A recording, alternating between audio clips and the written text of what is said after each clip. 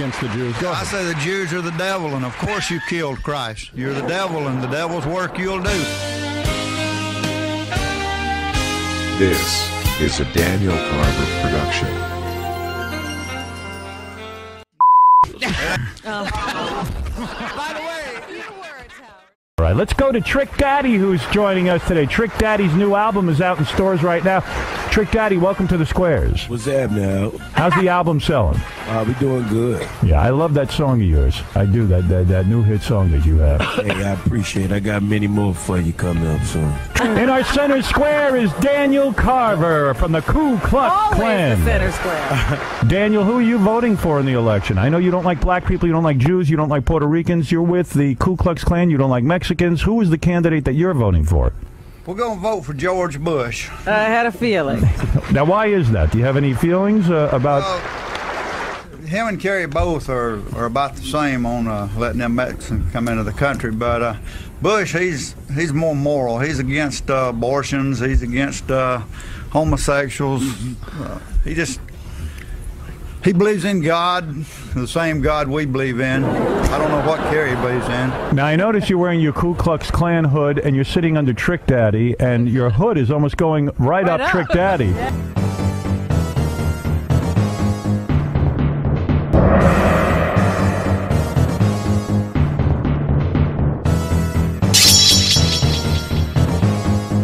Daniel Carver versus Trick Daddy. Trick Daddy, you must hate this guy. I mean, I'm about to kick him in the top of his head. You ain't gonna kick nothing. whoa. All right, Cracker, watch your mouth. Trick Daddy will kick your ass, Daniel Carver. Trick Daddy won't do nothing. Your mama should have swallowed you, boy. I'll shut up. He's just an example of what the world's coming to. Trick Daddy's an artist. He has. He ain't an artist. He's a dumb. I wish you was my master. I would have poisoned you a long time ago. Trick Daddy, you never. If you had lived. Where you belong. Trick Daddy, if you had lived in the Deep South during the plantation days, you would have turned on your master in 2 seconds. I would have had sex with his mama, and you'd have had a lot of brown sisters and brothers. You hear that, Daniel? He'd have been out there in the barn tied up with a mule like the is. Well, I got news for you. You don't know Trick Daddy then. Well, this is going to be I don't know him. I don't want to know him. That's what's wrong with the country today. Too many white people knowing. We don't need to know them. Stay away from them. Avoid them at all costs. Hey, it's too many rednecks having sex with their daughters. They ain't enough rednecks. They ain't enough rednecks. Well, Daniel, we got more rednecks. We clean up this country and get rid of these niggas. The country's getting darker and darker. Crime continues to rise. Our taxes are going higher and higher. Because you don't bathe, boy. You got the bathe. No, it ain't because of me. It's because of the white people are trying to cater to the niggas to get their votes. It's a politically correct thing to do. We need to quit being politically correct. Stand up for our God. He separated us from y'all. He separated us white people from over and over again. But he said he wouldn't do it again. He said if we let you remain among us, you would become as thorns in our side and pricks in our eye. And that's right. If God had anything to do with this, you would have never made it. Right. Hey, by the way, guys, Colin Quinn's trying to get a word in edgewise. He wants to use the N-word. All right. Everybody uses the N-word when they can. All right, Daniel, you don't like the gay people, do you? No, I don't like Well, did you know that Colin, who's sitting next to you, had a gay experience? No, I don't know him at all. Talking about Robin sitting up there in the corner giggling about everything. Oh. All right, that's your talent. Thank you, Dan. I can't believe Trick Daddy hasn't moved his way into the Spit Girls square. Trick Daddy, I thought for sure you'd be making out with them. I was wondering, could we do that on this show? You can do whatever you want. You're Trick Daddy. That's right, baby.